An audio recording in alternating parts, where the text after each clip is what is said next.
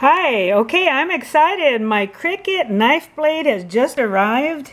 This is what it looks like coming in the package.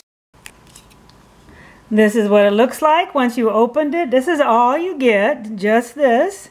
Wanted to show you the front. It's in a nice package, clearly sealed. It also tells you what it's good with.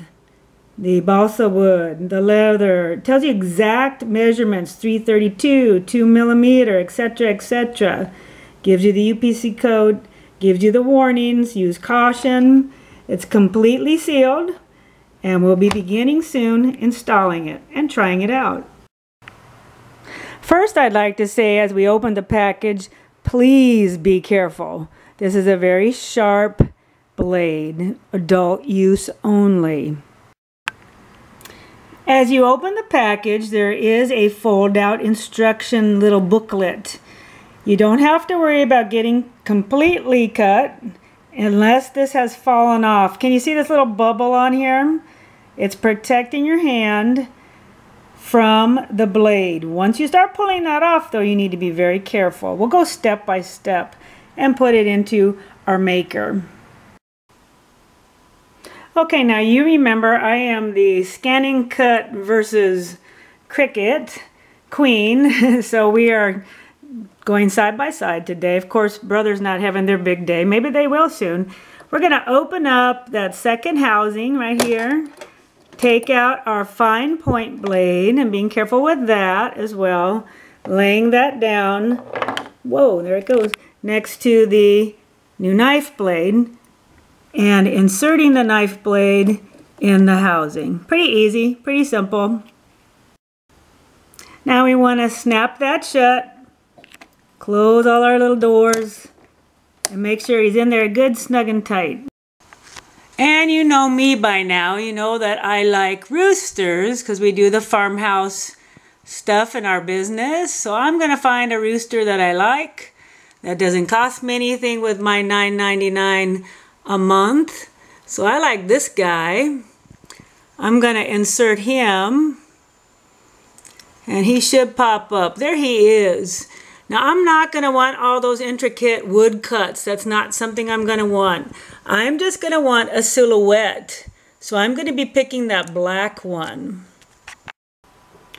Now when the Cricut Design Space said choose your materials, I put in balsa wood. I don't know if you can see that. And it gave me two choices, either the 116 or the 332. I think I'm going to try the 332. You're going to get a screen next that said knife blade calibration recommended. Do you want to? And we're going to do that. It also says to move the star wheels all the way to the right. Don't use anything wider than 11 inches. And secure it to the strong grip mat using masking tape on all four sides. So I'm going to have to go back and do those things, and then we're going to get ready to load the tools and mat.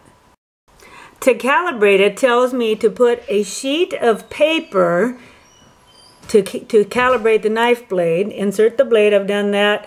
Place the printer paper in the top left corner of the mat. That's what I'm going to do, and then press continue. So it begins by calibrating the knife blade using the mat and using a piece of paper. That's step one. And then this is what you are seeing on the screen while that's happening.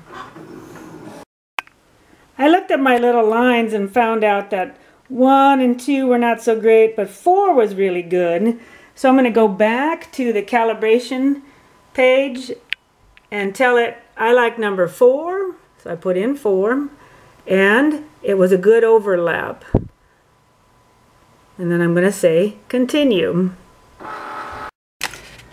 So now you start peeling that paper off and putting in your balsa wood. Okay, and now we're ready, and we're going to press go. This is what's showing up on the screen. This is what the machine's doing. It's going to take many, many passes to do this right. So we'll update you as we go along.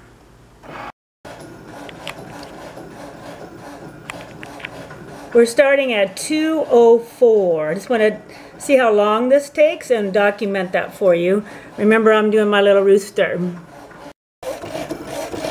Okay, here's where we're at now. You can start to see the shape of the rooster, the grass. Still working. Let's look at our time.